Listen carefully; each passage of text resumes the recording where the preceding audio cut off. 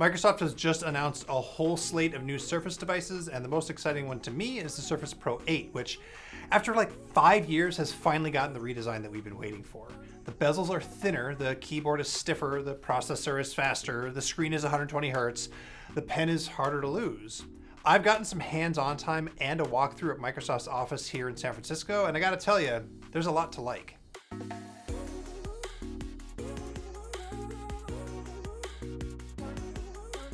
The Surface Pro 8 has a new 13-inch display. It's 2880 by 1920, and it has that 120 Hz refresh rate, although it does still default to 60 Hz.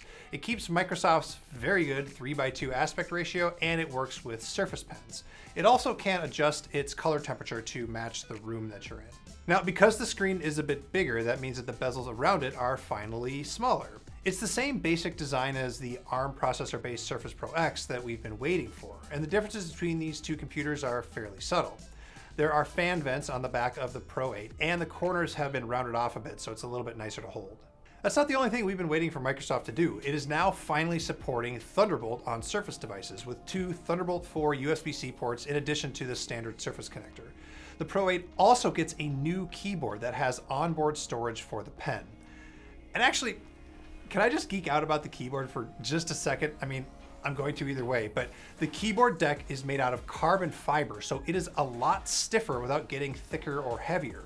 There's just less bounce when you're typing really hard on it. By the way, that is why I'm typing gibberish so furiously in the B-roll. I wanted to see how loud it was and if it bounced, and it's great.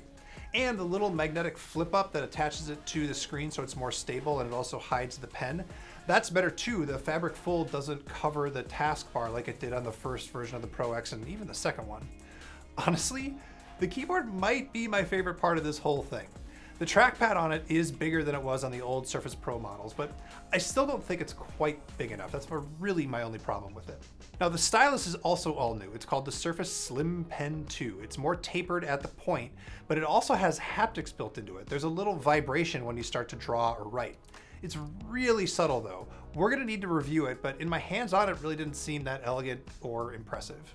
Microsoft did demo a bunch of stuff with the stylus and a little bit with Windows 11, and of course the model that I was looking at ran super well through Adobe Fresco and Microsoft Edge. It seemed fine.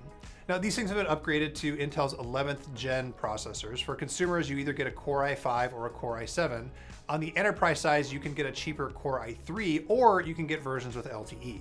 RAM starts at 8 gigs and goes all the way up to 32, and the SSD is user replaceable, and that starts at 128 and goes all the way up to 1 terabyte. Graphics, of course, are, standard Intel Xe stuff. Finally, to round out the computer, the camera's been updated to do a better job with backlighting and video calls. Windows Hello is still here for logging in with your face. It has Microsoft Studio microphones. And of course, the hinge is still very good. It works at any angle. The Surface Pro 8 starts at $1099 for the base spec, but I really imagine people are gonna wanna upgrade the RAM and the storage, not to mention buy the keyboard or maybe a pen. So you should assume it's gonna cost more than that.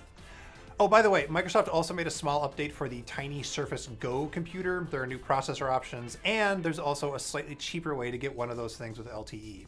I still love the tiny little Surface Go, but it's clearly designed for enterprise fieldwork, not to make tiny computers happen.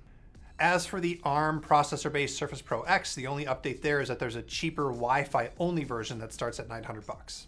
But again, the big news here and the thing I'm really excited about is the new Surface Pro 8 redesign. We have been waiting a long time for this redesign, and at least on a first look, I don't think Microsoft has screwed anything up here.